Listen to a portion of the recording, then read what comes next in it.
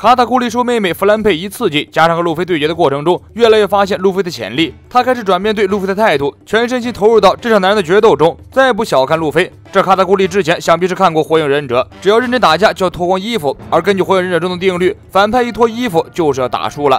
卡塔古里和路飞一顿你来我往的对拳，路飞稍逊一筹，被卡塔古里揍得嗷嗷直叫。但是他此时已经开始觉醒了预知未来的见闻色霸气，闭上眼静下心，就能在头脑中勾勒出卡塔古里的轮廓，清楚地看到他接下来的那一步攻击动作。去死吧，草帽小子！卡塔古里飞起一脚，路飞使出相枪扛了下来。力量上，卡塔古里还是更猛一些，路飞被卡塔古里的攻击弹飞出去。但他预判到了卡塔古里接下来的攻击，爬起身赶忙溜走。卡塔古里使出一招栗子年糕，一个全身长满刺的甜甜圈飘了出来，对着路飞一顿针刺攻击。按照笔者多年来写手的经验来看，卡塔古里的招式水的一批，很可能是尾田临时拼凑出来的名字。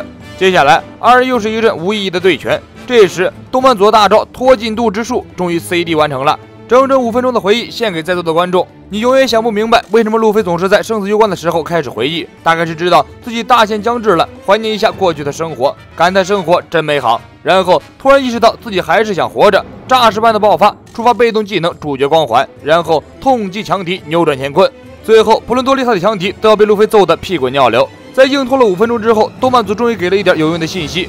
回忆里，雷利告诉路飞，同样是见闻色霸气，路飞更擅长感知动物的情感，这一点连路飞自己都没有察觉到。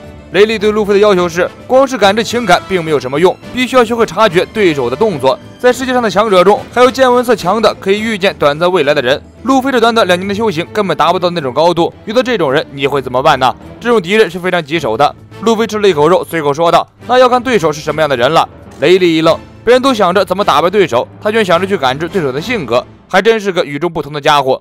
会议时间结束，卡塔古里代替观众们狠揍了路飞一顿，那种逼人的气势仿佛在说，让你拖时间，让你水进度，搞事搞事，看你下次还敢不敢水。路飞惨叫一声，被卡塔古里的烤年糕拳头钉在墙上。路飞从废墟里爬起来，冲上前和卡塔古里又是一顿互殴。真的，我真的不想说什么了。互殴打又打不死，又受不了重伤，只要动漫组想水，这种互殴他完全能水个100级，要多糟糕有多糟糕。路飞再次被卡塔古里给打倒，卡塔古里很是失望，大吼一声：“这就结束了？就这？”路飞摇摇晃晃地站起身，虚的连站都站不稳了，站不稳那就用弹的好了。路飞一口咬住自己的小手臂，吹起骨头气球，4档蛇人。4档是路飞在雷利2年的修行里自主研发的一种新的状态能力，熟悉掌握了之后，路飞向雷利展示了4档的威力。雷利先是夸赞了一番路飞的4档，接着又一针见血的指出了4档的不足之处，就是在速度上还是达不到很高的水平，力量虽然够大，不过你打不到人又有什么意义？为此，路飞特意优化了4档，在4档基础上开发出了蛇人状态。从形态上来说，蛇人路飞并没有普通4档那么肥胖，看起来更具机动性，行动更灵活更方便。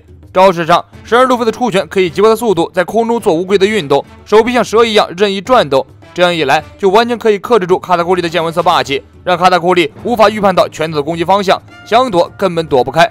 卡塔古里很快就见识到了蛇人路飞的厉害之处，路飞一拳打过来，卡尔可以轻松躲开，但接下来就会被不知道从哪个方向飞过来的拳头揍一下。卡塔古里醒了醒脑，加倍集中注意力追踪路飞的拳头，他的确看到了拳头从自己的身边错开，但是在空气中急速转弯的拳头让卡塔古里难以预判，因为这个拳头不仅会转弯，而且速度更快。没用的，就算伸长了也能加速，喷气大蛇炮。卡塔古里在路飞的大蛇炮击中，自己的前半秒瞥见了拳头的轨迹，迅速武装色防御，路飞攻势不减，紧跟着对卡塔古里进行连续打击。卡塔古里化身车轮滚滚，将身体藏进年糕甜甜圈里，以极快的速度避开了路飞的大蛇炮。无论是力量还是速度，都是我更胜一筹。卡塔古里像一只暴走的龙龟一样，高速滚动到路飞的面前，接着武装色强化自己的手臂，把手臂变成狼牙棒一样的武器。这一招重重的砸在路飞的胸口，路飞喷出一口老血。更恶心的是，斩天年糕击中路飞后，将他死死的粘住，路飞想躲都躲不开。卡尔把路飞高高的抡起来，一圈又一圈的在路飞玩大摆锤，把路飞抡得头晕目眩。接着，卡尔把路飞举到最高处，你完蛋了，草帽小子！卡尔大吼一声，胳膊上的肱二头肌、肱三头肌像超级赛亚人一样膨胀起来，他使出最大力把胳膊抡下来，把路飞重重的砸向地面，整个净世界的地面被砸出深深的大坑，石块崩裂，看着都要疼死个人了。但我们都知道，动漫里大地、石头、山峦被砸碎是常有的事情，就算地球被砸开，主角也没什么事儿。如果你的拳头能超过我看见的未来，我就要去到更上一层，打破你的未来，你听见了吗，草帽小子？路飞挨了卡塔古里这么重的一招，从废墟中爬出来，只喊了3句话：好痛，好难受，肚子饿了。路飞咆哮一声，从深坑里跳出来，一招飞龙在天，再来一招大蛇机关炮，和卡塔古力疯狂对拳。看似两人打了个平局，但卡塔古力无论是拳头还是速度，的确都在路飞之上。路飞大招频发，但是很难全部命中到加文色全开的卡塔古力。卡塔古力飞起一脚，再次把路飞打倒。下一招你就完蛋了，草帽小子！路飞从废墟中爬出来，毫不服输，我一定会打倒你的，卡塔古力！卡塔古力再次化身成为滑稽的龙龟，一招动力冲刺，快速的袭向路飞。路飞避也不避，想必他自己也知道，两人拖时间拖的有点过分了，是时候做个了断了。路飞原地站稳脚跟，对着卡塔古力使出大招眼镜王蛇。卡塔古力高速旋转跃向空中，接着砸下自己的大招斩千年糕，你逃不了了。路飞的眼镜王蛇直接命中卡塔古力的肚子，而卡塔古力的斩千年糕重重的砸在路飞的脑袋上。战斗现场卷起一阵旋风，夹杂着迸发的霸气和冲击波。两人就这样僵持了几秒钟之后，路飞脚下地面突然崩塌，路飞就这样又掉进了坑里。卡塔古力踉跄着走了几步，身体向前跌倒在地。同样在镜世界，布雷终于不甘沦为阶下囚，奋起反抗。他找到一个尖锐的石头，将手中的石头割断后，笑嘻嘻的向外面跑去。没有布雷，路飞就无法从镜世界里出去。布雷一边哼着歌，一边寻找通往巧克力岛的镜子，打算和欧文一行人会合，全面击溃草帽一伙。巧克力岛领域，山治拜托布林带着他赶到巧克力岛上。虽然布林嘴上对着山治冷嘲热讽，心里对山治却十分关怀。另一边，干部们率领越来越多的部队，将巧克力岛围得水泄不通。更多的部队还在赶来的路上。为了干掉路飞，蛋糕岛所有的武装力量都出动了，其中还有前任四将星斯奈克这样的高手。如果这时候路飞从镜子里跑出来，怕是要被大家给踩死了。有些刚刚加入的大妈子女们还不知道事情的来龙去脉，看这阵势，以为敌人少则也得几万人吧。结果从属员那里得知，只有10人以内，一下子失去了斗志。此时正好是午夜12点，距离草帽一会儿约定好的会合时间还有1个小时。布林的飞毯快得很，不多时就到达了巧克力岛附近了。山治望远镜观察一下，在距离巧克力岛几百米的时候突然叫停，飞毯一个急刹车差点把布林甩出去。山治手疾眼快把布林拉住，布林羞得大骂不止。巧克力岛被大批的军队里3层外3层的团团围死。布林拿出望远镜看了一眼，暗道一声不妙。以欧文为首的家族干部大部分都到齐了，这事传出去够路飞吹一辈子了。四皇当年出动1个师来打我1个人。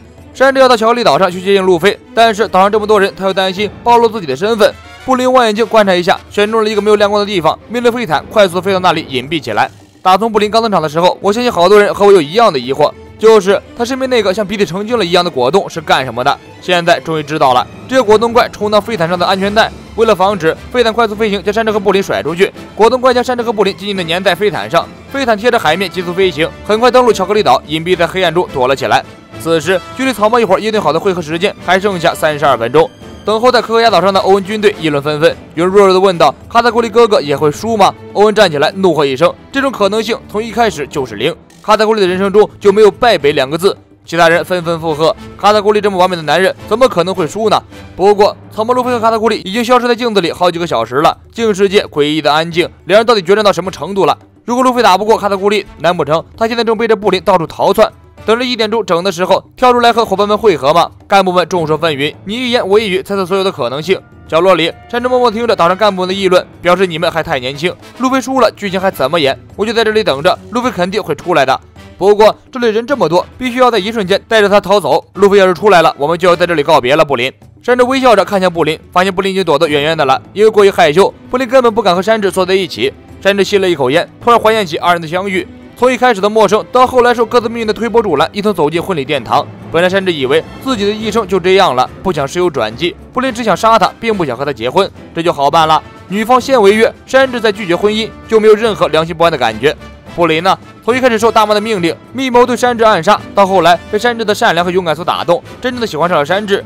可是他怎么敢将这种感情说出口？毕竟他们的立场是对立面，可能永远都不可能在一起。山治说道：“和布林的每一天都很开心，马上就要分开了，多谢你了。”山治伸出手，布林深深的被触动了。明明是自己一直在欺骗他，明明自己想要杀他，最后却是这个男人向自己道谢。不论如何，自己都无法接受这样的谢意。山治继续说：“虽然我们是敌人，我们的婚礼是大马海盗团策划的暗杀行动，对布林小姐来说是坏事，但是对于我来说，结婚对象是布林，真是太好了。”布林一愣，突然痛哭起来。山治有点慌，布林一边哭一边转过头，恳切的请求山治最后一件事。没等山治回应，布林拿下了山治的烟，随即踮起脚靠了过去。虽然动漫没有明确表示，但我相信这里布林应该是吻了山治，随即剪除了山治和他相遇的记忆，让这段美好的记忆永远的留在自己的头脑里。那么路飞和卡塔库利的战况到底如何？镜世界里，路飞拼尽全力从深坑里跳了出来，然后虚弱的趴在地上，浑身疼痛不止。他看到了趴在地上的卡塔库利，感叹一句：真不愧是后背从不着地的男人，就连倒下去都是扑向前面。路飞想起了1点钟的时候和伙伴们的约定，他强撑着身体向前爬去，四处寻找钟表。这时，一个黑影挡在了路飞面前，路飞抬起头，傻了，因为站在他面前的是如同大山一样的卡塔库利，看来还要打。路飞强撑着站起身，举起2个小拳头，卡塔库利扶着路飞，两人对视了几秒钟。卡塔库利突然问道：“将来某一天，你会回来打倒贝格玛姆吗？”路飞毫不犹豫地回答：“当然，我可是要成为海贼王的男人。”没想到卡塔库利听到这样的话，不但没有暴跳如雷和路飞拼命，也没有像从前那些敌人一样嘲讽路飞一番。他如释重负，好像一件压在心里很久的事情放下了。你还真是看到了相当遥远的未来呀！卡塔库利身子向后一仰，直直地躺了下去，正式宣告自己败给了路飞。路飞愣了半天，回过神来后，他摘下自己的礼帽，盖在了卡塔库利的嘴巴上，然后转身离开。路飞来到绑架布雷的地方，发现布雷已经逃走了。此时距离1点钟只剩下10分钟左右，布林不在的话，自己就逃不出镜世界。这时旁边传来布雷的哭声，路飞一看是打扮的十分诡异的贝克穆斯。贝克穆斯早年是跟佩德罗混的，佩德罗为了草帽一伙而死，贝克穆斯自然而然地接替了佩德罗的遗愿，静静地等在一边。等路飞战胜卡塔库利后，劫持了布雷，特意来带路飞逃出镜世界。时间只剩下5分钟，所有人的目光都集中在了巧克力岛，草帽路飞成为众人的焦点。我是谢木君，咱们下期见。